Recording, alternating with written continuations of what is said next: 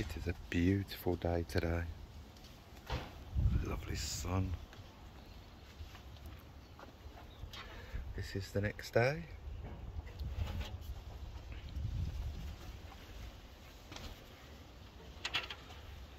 All done. I'm going to sand that and paint that bit, and then that will be called done on the bulkhead. Thank God. I'm now going to sand, weld that, and give that some rust treatment.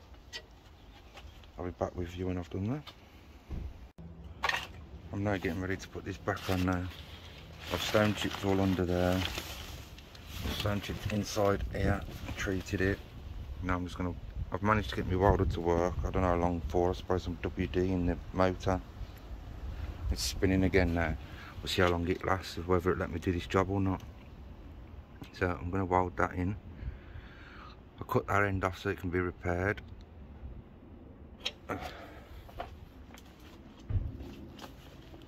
Drilled some spot up weld holes, even though I'm gonna give it a weld across there anyway.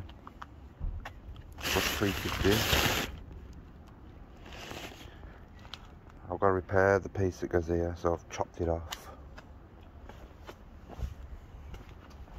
It's there. I've got to rebuild that, but I want to test fit the wings, so I'm only going to put a few spot welds in for now, and I'll get back to you when I started doing that. Well, I did sort the welder, but up and trying it again, it stopped working again. But I think I found the problem. I took all this apart and all the gears out. There was a connection that goes to a capacitor that wasn't even connecting to the pin. But now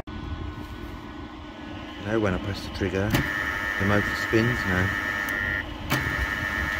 So I think I found the problem. So I've got to solder them back on, put some new heat shrink wrap on there, and fingers crossed my welder will be functioning again. I even took the motor apart and checked the brushes, and the brushes are still new. No wear to them, so I thought it was a bit odd. And then I noticed that there's some, let me just take this out. And then I noticed that this little wire that goes to little capacitors in there was not connected to that. It was just slightly touching. So if I solder them on, I should be back to normal. Fingers crossed. I just got to dig out my soldering iron now and put all that back together. And then I've, for now, tech screwed my rail on the top. I was hoping to weld that on. It'll have to wait. I've checked my wing, and my wing all lines up, so that's good. So yeah, nothing wrong with this motor, nothing wrong with the mechanism in there. It turns out it was just, them wires wasn't even soldered on. Look, they was just touching like that, and that's supposed to be on the connections. And the motor looks good. The brushes are clean, so I mean, it's only a 12-volt motor, but it's smooth, so it was just that. So dig out my old soldering iron, solder that back on, and hopefully I can start doing some more welding again. Brilliant news all round. Awesome. I know where all these go, lucky enough. It's quite simple, to be honest. They all connect to one another.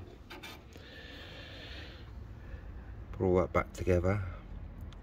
I don't know why spraying WD-40 in it made it work again for a few times. It was just a bad connection. Very odd indeed. Well, back with you soon.